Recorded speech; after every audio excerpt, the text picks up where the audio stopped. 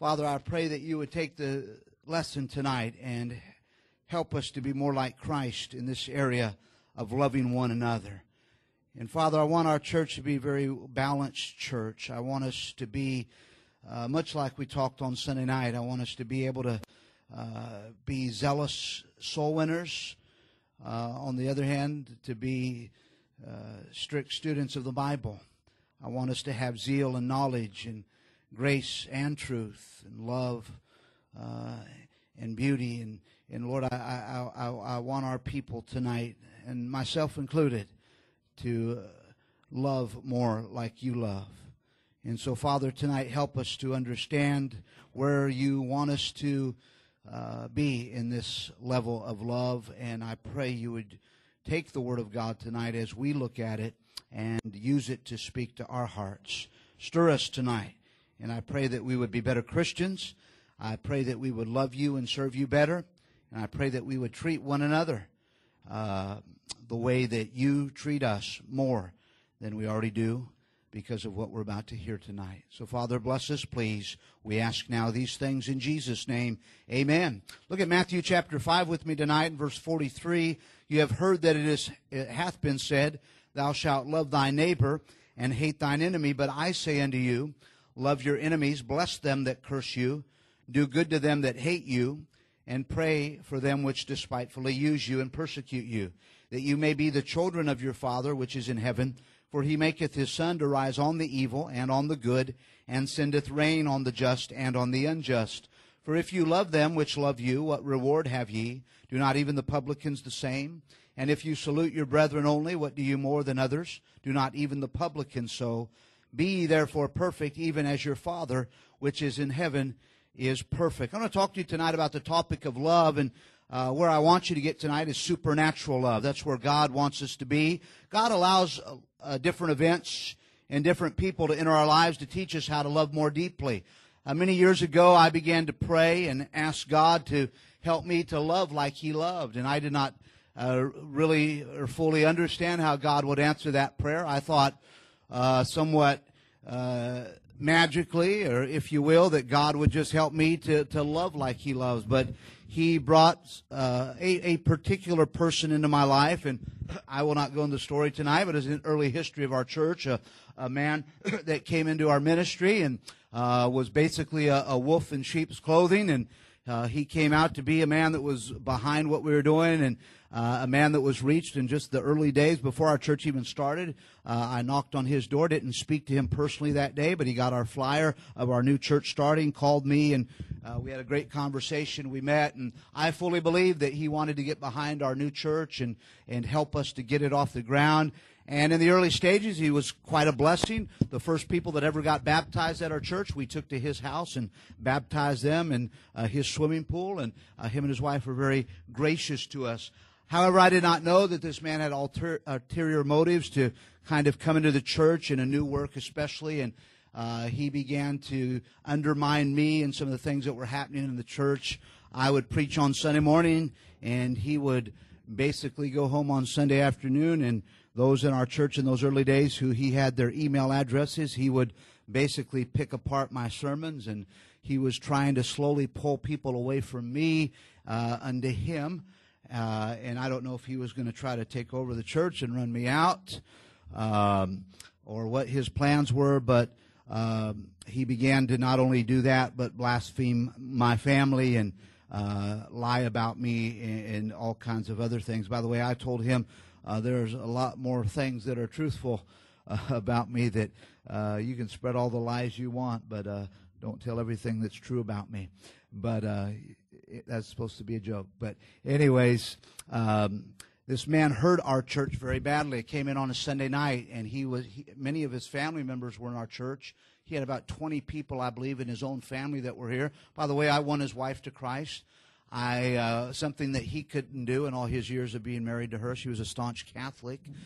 He could never win her to Christ. I won her to Christ, baptized her. I baptized and won to Christ his grandchildren, all of his grandchildren, his son-in-law, I believe, his daughter, most of his family members that lived here in Stockton. I personally went to Christ, or they came to Christ in our church services. I personally baptized them. But however, this man turned on me and turned on the church, and again, I believe never had his heart where he claimed to have it in the beginning anyways. But he hurt me very badly. We came in on Sunday night, and the early days of our church was thriving, and we would pack this place out pretty much on a Sunday night. And Sunday night happened, and I had confronted this man just a few days before because of finding out about what he was doing. And, of course, behind my back, he began to pull people out, especially his own family, where we would usually have this auditorium packed out on a Sunday night. We came in one Sunday night, and there was just about a handful of people here. And the people that were here looked around and said, "Pastor, what happened? What happened?" And I said, "I don't know." And that was the beginning of some very rocky road and some very rough sailing. I remember coming home that Sunday night, and I don't know if I got ill because of all the events that were going on and just the hurt I felt, and working so hard for several months to get the church off the ground, and now just I was seeing it crumble before my eyes. But I literally got physically sick that night, and I told my wife I was just going to go to bed early. This was after the Sunday night service. I remember going into the office. We lived on Vine Street there near downtown Stockton at that time, and I had a little office in our house there. And I remember going in and closing the door and falling on my face there on the rug before I went to bed. And I couldn't much pray that night. My heart was broken, and thinking of the people that left our church, and wondering what was the future of our ministry. It seemed like everything just fell apart just within a few days. And I remember not being able really to say anything to God, but I was so heartbroken and tears flowing, and I just said over and over again, "Oh God, oh God, oh God." Just couldn't really get the words out, but exposing my heart to God. God did not speak to me audibly. The room did not light up, but the Holy Spirit very clearly spoke to my heart that night. And God said, "I answered your prayer." And I said, "God, what are you talking about?" He said, "Get up and quit praying." He said, "I answered your prayer." And I did not talk audibly back to God, but in my spirit, I communicated with His Holy Spirit. And I said, "God, what prayer?" And He said, "Don't you remember that you have been praying for me to ask you to help you to love like I love?" And I said, "Yes, God." And He said, "I just answered your prayer." He said, "Now get up and start loving like I love." And what I realized is that God had allowed somebody that was very unlovely, very evil, to enter my life to answer my prayer for many years. God, help me to love like you love. And God reminded me that night that it takes a supernatural love to love like God. It's very easy for us to look in your Bible here if you're still in Matthew chapter 5, and we're going to get to this in just a moment. But God said, verse 46, "For if you love them which love you, what reward have you? Do not even the publicans the same?" And God said, it's no great feat for you and I to love those tonight that are lovely. But God said, I am looking for some people that want to go beyond that and want to really love like I love. And God says, so what I do is I send people and events into your life that will literally shake you up and hurt you very deeply to see if you really want to love like I do. You know what, as a pastor for these many years and as a Christian for even longer, I find that there aren't too many people that want to love like that. It amazes me, it will never cease to amaze me, how shallowly most of God's people love.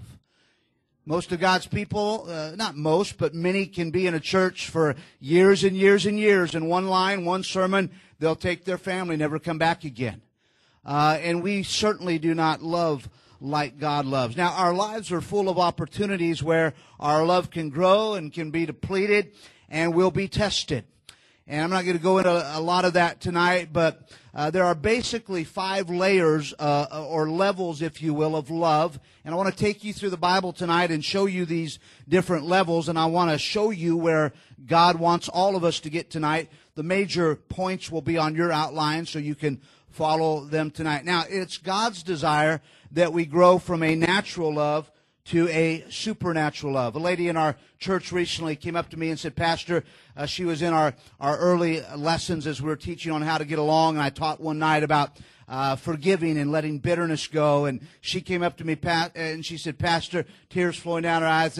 She said, I can't do this. I've tried to do it many years. I can't let go of the hurt of certain people in my life. And she named two of those people, two people that were very close to her, dear family members, and should have been the most encouraging people in her life through her growing up, but they weren't. She said, Pastor, I'm going to be real honest with you. I can't do what you said that I'm supposed to do tonight. I just can't let go of that hurt and that pain. And I said, I can't keep you from hurting, but what I'm trying to teach you tonight is not to let that hurt go to bitterness. But I said, dear ma'am, what you need and what you are trying to do, you cannot do it yourself. You're right. It is a supernatural thing. And you need the supernatural power of God to help you to do that. And I said, that's why most people will go through their life just like you, never letting go, never forgiving, never loving those that hurt you, because it is something that's very supernatural, and most people don't want to get there or pay the price to get there. It's much easier, not better, but it's much easier to go through life bitter and hurt and angry than to love like God and to love those that hate you and bless those that curse you and take the man that tries to run your ministry and pray for him almost every day of your life, as I do. I see his picture. He's kind of a somewhat prominent man here in our city. I often see his picture. I pray for that man all the time. I've prayed for God to bless him, and I believe he's pretty blessed tonight. And I believe one of the reasons is because there's one pastor that he hurt very dearly that said, God, I'm not going to let that man destroy me or my ministry. And God, the best I can, I'm going to love that man like you love me and you love him. And I prayed for God to bless that man and keep that man's wife and children and grandchildren saved. I don't want it. I don't want any hurt to come to that man. And God taught me how to love a little bit like him. How do you do it? By sending somebody to hurt me very badly. That's how God loves. Oh, we don't understand tonight how we hurt and grieve the heart of God, and yet he loves us no matter what we do. Let's go on this little journey tonight. We're going to talk about the basic levels. None of these levels are wrong, but God wants us to grow in these areas of love. So on your outline tonight, let me get the copy that you have here. And I want to make sure that I kind of go along with you as well. But on your notes, there's 5 layers of love. Number 1 is the natural love. Natural love. And let's see, I didn't put it on your outline, but take your Bible with me. Go to Romans. Romans chapter number 1 tonight. You can get there pretty quickly. We're in Matthew. We'll be back in Matthew here in just a moment. But look at Romans chapter 1. Matthew, Mark, Luke, John, Acts, and Romans. Romans chapter 1, I want you to look at verse 26 and 27 with me there. The Bible says, for this cause God gave them up unto vile affections, for even their women did change the natural use into that which is against nature. Likewise also the men, leaving the natural use of the woman, burned in their lust one toward another. Men with men, working that which is unseemly, and receiving in themselves the recompense of their error, which was meat. We're talking about natural love. Now, what is natural love? It is a love that a mother has for a child. It is a built-in love that is natural and very easy to do. And now that love can be perverted, and that's what's talked about here in Romans chapter 1, where God said the love of a woman, the love of a man, that love can be perverted. And by the way, go on record that homosexuality is not a lifestyle choice. It's not a preference or a way that you're born into. It is a preference. It's a sin preference. It's not a way that someone is born. It is a way that someone chooses, and often through circumstances of life, there are certain things that push people down that road more so than other. So that natural love can be perverted. We certainly know mamas and daddies that have turned in their love and care for their own children, but God said within the heart of everybody beats a love tonight. It's very easy. As a daddy, it's very easy for me to love my kids. They can hurt me and they can say things often that I don't love, but I've never ever waned in my love for them at all. It's a natural love that beats it. You mamas know what I'm talking about. It's a very easy thing to do. Now, this love, although again it can be perverted, it dwells in all of us. It dwells in all of us. Now, we want to grow beyond that, though. Take your Bibles now, go back to Matthew, and I want you to see Matthew chapter number 5 tonight. Matthew 5, where we just were.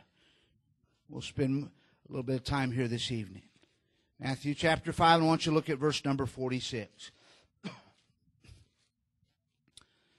And the Bible says here, verse 46, "For if you love them which love you, what reward have you? Do not even the publicans the same?" This second level of love is what I call selfish love. Selfish love. Matthew 5:46. Now, selfish love is a reciprocal love. This type of love says, I'll love you as long as you're lovely. I love you, Pastor, as long as I come to the church and you never say anything to offend me. I love the church as long as everything's going my way. I love my spouse as long as the marriage is going well and I'm getting what I want and what I need. And it's that selfish love. I call it the Janet Jackson love. What have you done for me lately? Her old hit song, and that's what it is. It's a love that says, I'll love you as long as you're lovely. I'll love you as long as you give me something back. It's a love that says, I love you as long as you'll meet my needs. I've told you the story a long time ago. Many of you, it'll be the first time you heard it, but I want to say it was one of the Gulf Wars, but I'm not quite sure. Don't hold me to this. But there were two men that were burned very badly, and they had burns all over their body from battle. And they ended up both, they shipped them stateside, and they were both in the same hospital room together, trying to recover from severe third-degree burns, literally all over their body. They're very grotesque. Their bodies were just deformed beyond not recognition, but it's very grotesque to look at both of these men. Both of them were married, and they were barely hanging on to life. One of the men got news that his wife was going to come, and she had flew across the United States to come and be with her husband.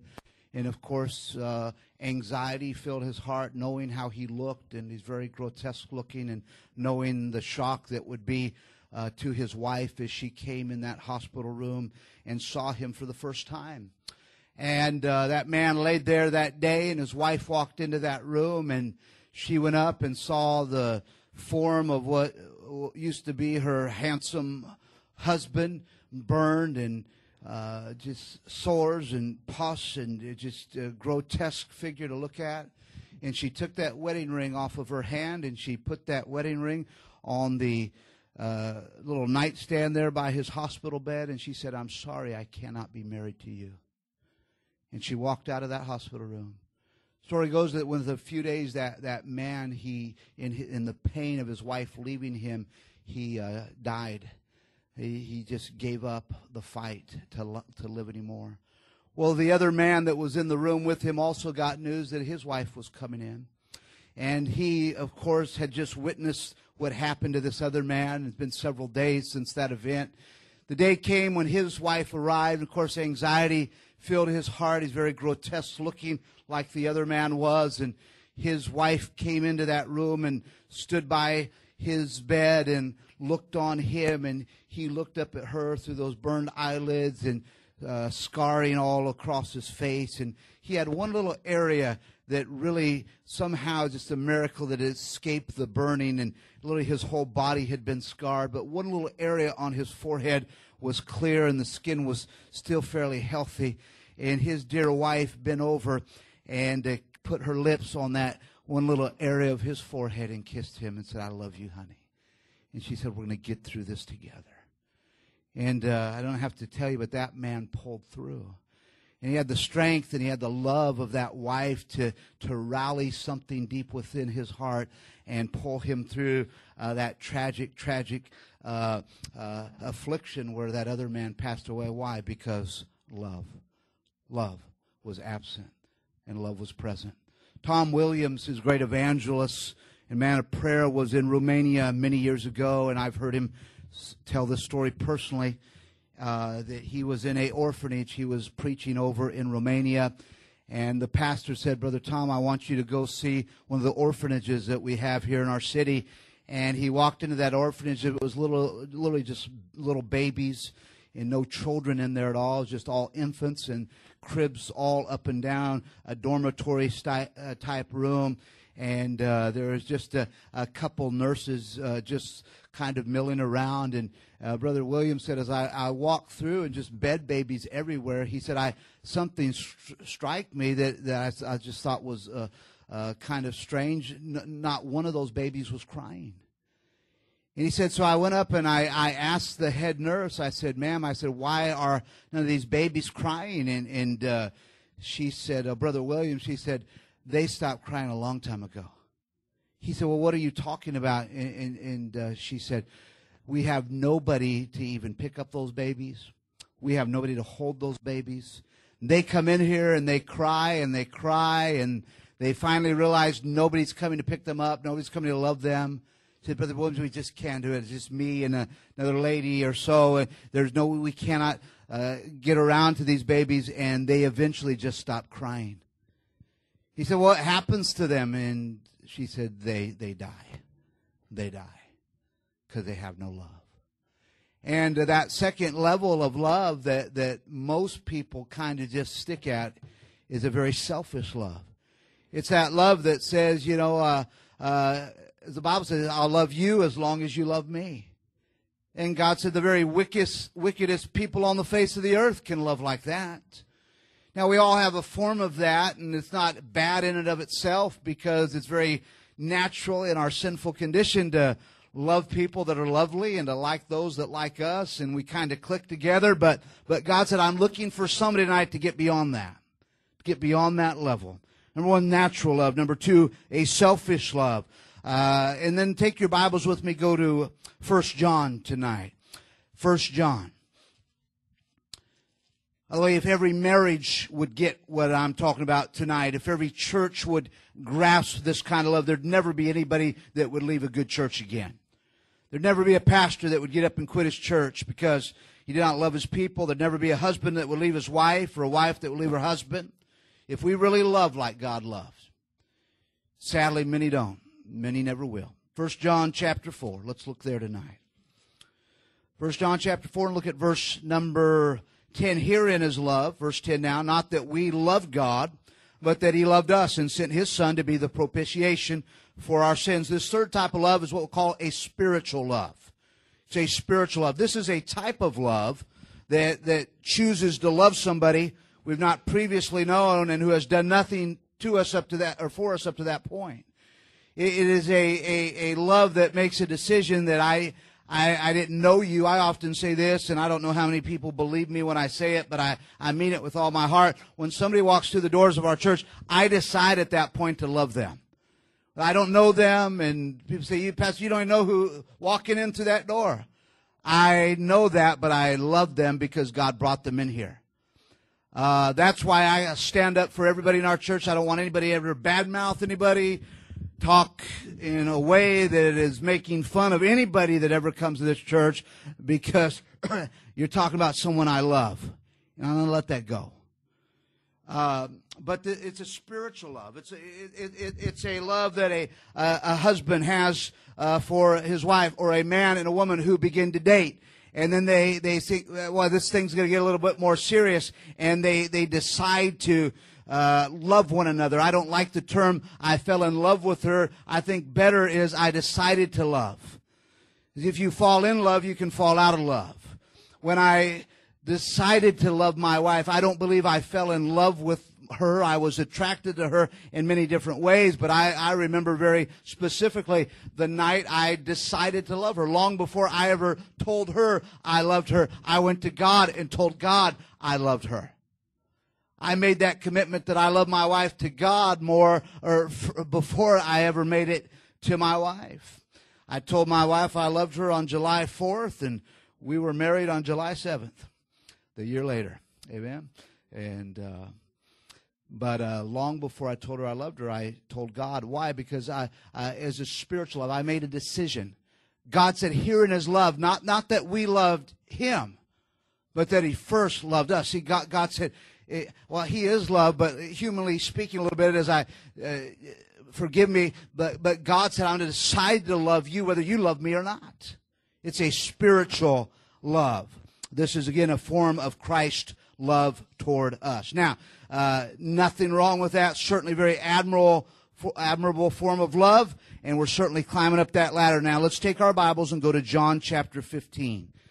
And these references are on your outline here, John chapter 15. We had a natural love. It's the natural love every mother has for a baby, every daddy has. It's built within us. There's a selfish love that's reciprocal. We have a spiritual love that says, I'm deciding to love you. I'm making a commitment to love you. Herein is love. And then go to John chapter 15. Let me get there tonight as well. Matthew, Mark, Luke, and John chapter 15. Look at verse number 13 with me. Greater love hath no man than this, that a man lay down his life for his friends. The answer to your point number 4 there is greater love. Greater love. Now, greater love it literally means to have a sacrificial love. It's the love of a true friend. It's a love that lady had to her husband that said, honey, we're going to get through this thing together. I don't care if you're scarred and burned and disfigured and grotesque. A long time ago, I decided to marry you, and you laid down your life for me. By the way, that soldier that said, I'm willing to fight and die and get burned all over my body for my country, that soldier had a greater love. Men have a greater love for their country. They say, I'm going to lay down my life. If need be, I'll give my life for my nation. Thank God that America's history has been men and women have been willing to love this nation for whatever reason so much that we sit here tonight free because they said, I'm willing to die and shed my blood on foreign soil so that my country can go on in freedom. That's a great love. Great love. That's what Christ did on Calvary. He who knew no sin became sin. And again, if every Christian would have that kind of love that says, you know what, you can hurt me, you can curse me, you can do whatever you want for me, but bless God, I will lay down my life for you. A pastor knows that kind of love if he's a good pastor. I often say that I will be a doormat. You can walk all over me, and so many people say, I never let people walk over me. And you will never love like God loves. Because we trample all over His grace and mercy every single day of our lives. And yet He still loves us. Greater love. It's a love of a true friend. It's a love a soldier has for his country, who's willing to put his life on the line for it. Now, these are all forms of love. I'm going to wrap it up tonight. There's nothing wrong with any of these forms in and of themselves. However, it is God's desire that we reach the 5th level. Now take your Bibles and go back to Matthew chapter 5, and we'll be done here tonight. Matthew chapter 5.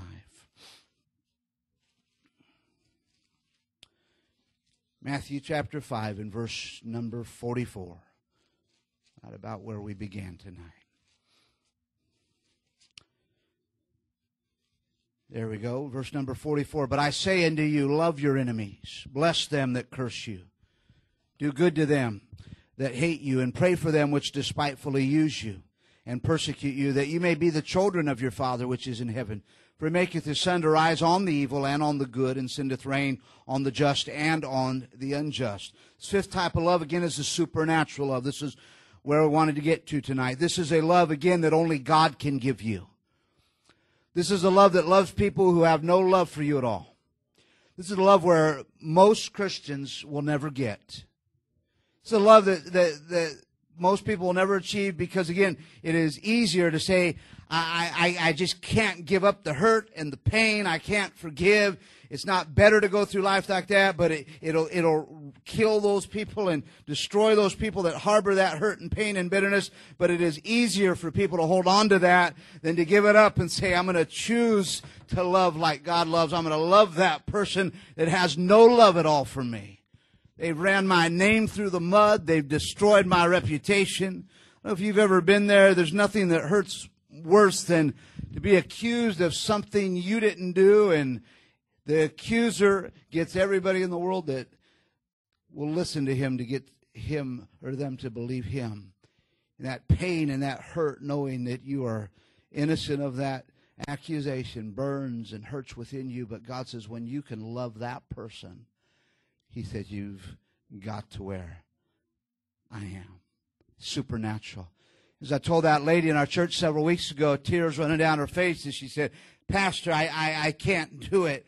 I just can't do it. I've been trying for years and years and years to let it go. You don't understand. I said, no, I understand, but I want to tell you, dear lady, you can't do it. It is supernatural. God must give you that type of love.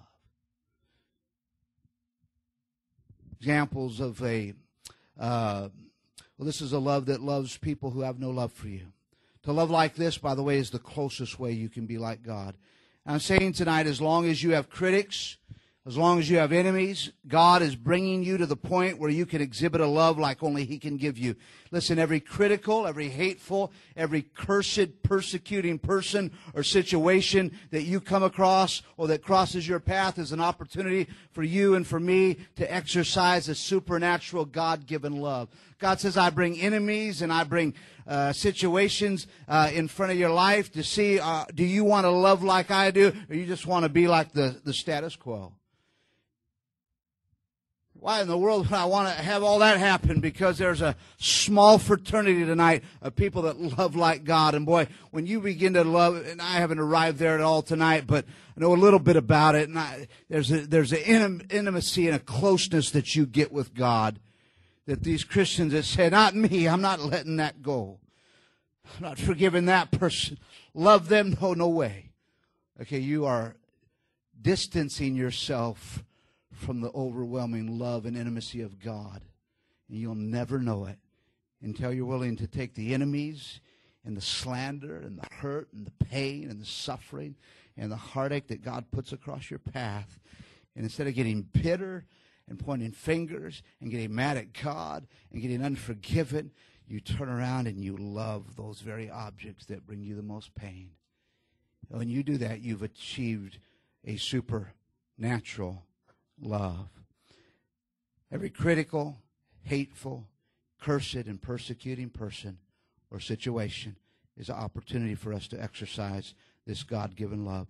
Let me give you 3 simple ways I believe that are things that you must continually be doing in order to have it, and we'll wrap it up tonight. Helps in possessing a supernatural love. Letter A on your outline, you need to spend much time in the Bible. Everything God's ever done, He's done through His Word. You will never love like God loves if you're not a student of the Bible. I'm talking about every day. Every day. You need to read this Bible till your heart burns within you. I guarantee you, if you're not a student of the Bible, every cotton-picking day of your life, if you don't fight to be in that book and you don't learn to love the Word of God, you will never love like God. You cannot separate the love of Christ from the Bible, because that book is Jesus. Jesus is the Word of God. And again, it is something that is supernatural. It's not within our sinful nature to love those that hurt us, to love those that spite us, to pray for those that despitefully use us. It is a supernatural love, and you only get it through the Word of God. I don't know how it works. It's not spooky, but I know everything that God does, He does through His Word. And if you are going to stay in this church till death do us part, if you're going to get married someday and stay in that marriage when all hell's trying to pull it apart, if you're going to love your children when they're very unlovely, and you're going to love those people that God brings in your life that hurt you and slander you, and you're going to say, God, I'm going to be that one Christian that loves like you, you better be a student of that book right there. I'm talking about years and years and years of reading it every day of your life. That's how you learn to love like God loves. Most people don't even have the love for that Bible, and they wonder why they can't have a marriage that is successful. Letter B, spend much time in prayer. God says there, Matthew chapter 5 and verse 44, He says, I say unto you, love your enemies. But He goes on to say, pray for them, which despitefully use you. I don't pray for that man that I talked about in the beginning of the lesson tonight more than anybody in this church, but I'll tell you what, he's right up there. He's right up there in my prayer list. About I wouldn't say every day, but several times a week, he's on my heart. You need to learn to pray. I found a long time ago, if I learn to pray for those that hurt me, and I learn to pray for those that are unkind, it's very hard to hate them. I told you a couple weeks ago, a church I was in, about the only good thing about that church was a line that the pastor said one time. He said, some of you young men that struggle with lust, and I'm talking about young ladies in this church here. He says, the next time that you have lustful thoughts, he says, why don't you do this? Realize that they're a child of God. And instead of lusting after them, he said, take their name to God in prayer and pray for God to keep them holy and decent and pure. And he said, I guarantee you, as you pray for that young lady like that, you will not be able to pray for them like that and lust in your heart for them like you do now at the same time. And boy, I learned a great truth through that statement, that if I learn to pray for those that hate me and pray for those that use me and pray for those that bring tremendous pain to my life, it's very hard for me as I pray for them to hate them like they hate me. And prayer changes things. We often say that, but prayer changes people. And the number one person prayer changes is the person praying. And I guarantee you, if God ever gets you to the point, if your prayer tonight is, God, help me to love like you love, help me to love my wife like that, or my husband like that, or my church like that, God, help me to love you like that, help me to love my family like that, then God's going to let some hurt and pain come. But when you learn to fall on your face, and if all you can say is, oh God, oh God, oh God, oh God, God will break your heart if you learn to pray like that, and He'll teach you to love like Him. And again, I can't explain how it happens, but it happens. But people that are good in prayer for others are people that love like God. And then letter C, just very practical tip tonight, how to possess supernatural love, is you need to have a healthy realization of who you are. And that's a sinner saved by grace. I can't get too mad at some man that tries to destroy my ministry when I realize I'm a wicked sinner just like that man is. And the God that loves me is the same God that loves him. And how can I spend the rest of my life being bitter and angry and hurtful and unloving against another sinner when I am a wicked sinner myself? And we have a pride that we possess, and the Bible says only by pride cometh contention. And really at the root of every bitter, angry person that says, I'm not going to let go, is that pride. And they have that pride because they don't realize who they are. And I've dealt with so many bitter people, and they say, Pastor, I can't let go, and I can't let go of that hurt. And if I poke and prod and I get to their heart, eventually they'll say, but you don't understand. I'm not like they are. I'm not like they are, Pastor. And I want to say, yes, you are. You may not have said the things that they've said. You may not have hurt others like they hurt others, but you are a sinner just like they are. And until you realize that, you'll never love like God, and you'll never forgive them. Never. I realize who I am tonight. That's why you can leave this church, you can slander my name and drag it through the mud, and I will love you. Because I choose to. And because I realize I've slandered God's name, and I've run His name through the mud, and I do it almost daily in my heart or in my mind or with my deeds, and He still loves me. Though I forget Him and wander away, still He doth love me wherever I stray. Back to His dear loving arms would I flee when I remember that Jesus loves me. Jesus loves even me. If He loves me like that, and He is perfect and sinless, how can I be hurtful to another sinner? If we would get this tonight, it would revolutionize our church, our marriages, our friendships, every relationship of life, and it would draw us closer to God.